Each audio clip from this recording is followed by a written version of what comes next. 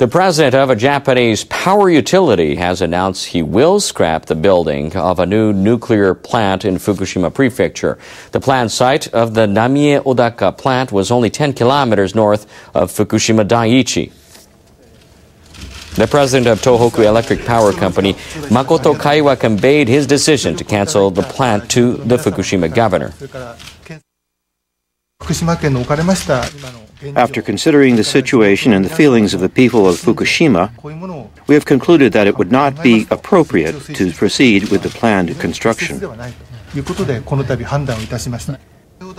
The company president noted many evacuees are still forced to live in temporary housing. Governor Yuhei Sato said the decision is absolutely natural under current circumstances.